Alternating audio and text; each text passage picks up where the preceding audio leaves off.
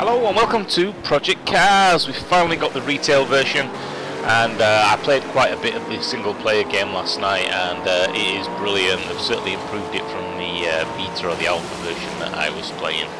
So on screen now we're actually looking at some multiplayer, an actual online multiplayer. These are all real players, no AI in this race whatsoever.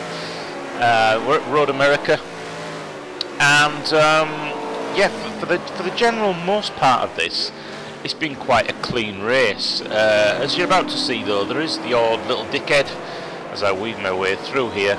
There is a particular dickhead that I have found. There's always one or two in each game that you play on the PC, or online in general really. You know, just bad drivers in general. Just spoil it for everybody. As you can see, as we come down here, down through the gears, trying to get down through here cleanly. He actually spun off there, so I'll try and get around him nice and clean here. Slow down for this one, as it is deceptively tight, is that bend. Notice I didn't touch him, there was no contact there at all. And as we come on this corner, you can see, now, is he ramming me on intentionally here? That's 1, 2, 3, 4. That's 4 hits he took there. Now, you could say that was possibly down to him not seeing me, but then again, more than likely he did. And these are the sort of players I don't want to race with. It's complete, I'm going to say it, you're cunts who don't deserve to play the game at all. It's a sim game.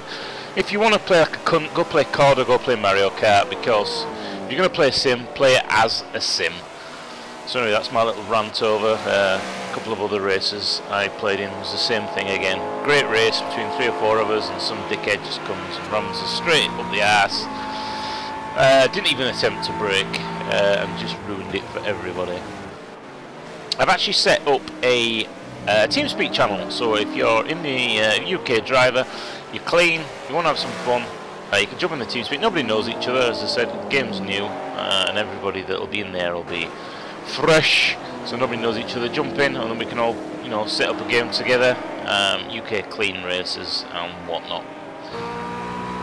So Road America, yeah, a fast track. So far, frame rate absolutely silky smooth. I've had no problems whatsoever. Now the replay looked like I went straight through him there. I don't know whether that's a slight bug in the replay. I've also noticed as well that on the dashboard it says neutral, obviously, going through the gears.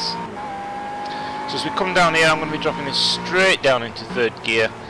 You really do need to brake on some of these corners. You feel like you want to go faster when actually you don't. Slow in, fast out, and you'll find that your lap times get faster. Now I'm actually playing with the steering wheel and the Thrustmaster gear shifter, which took a little bit of a dum dum dum as we come down the gears here. Trying to get down into about a second as we get to the bottom of this hill really does help. And as you can see, guy over to my right spun off, and I'm a matter of trying to catch up. So yeah, using the gear shifter certainly takes a little bit of getting used to, because the majority of the time you've only got one hand on the wheel. I don't know whether these GT cars actually use paddle shifters, they probably do, but it certainly feels great when you're in certain cars using the gear shifter. This guy's spun off again, so if I can get past him nice and clean, and we can work our way up the pack. Easy, easy, easy as we come around here until we get to that apex. Then we can open it up. Bollocksed it up a little bit there. Came on the power too soon. Same with this one. If you get the right angle, just a little bit of braking before you go around, you can come around here at full speed. And hopefully that's going to give us enough speed to catch up to this next position here. Bombing down here. I think it's about 160 down this area. Massive amount of brakes on that corner. And this one, another car spun off there. Gentle Jesus round here. I'm actually racing with no assists on whatsoever, no traction control, nothing. And I think learning to play like that, you'll get more out of the game. And when it comes to the multiplayer games online that have automatically set traction control, then you're gonna find it a lot faster. That car must be bugged out there on the replay.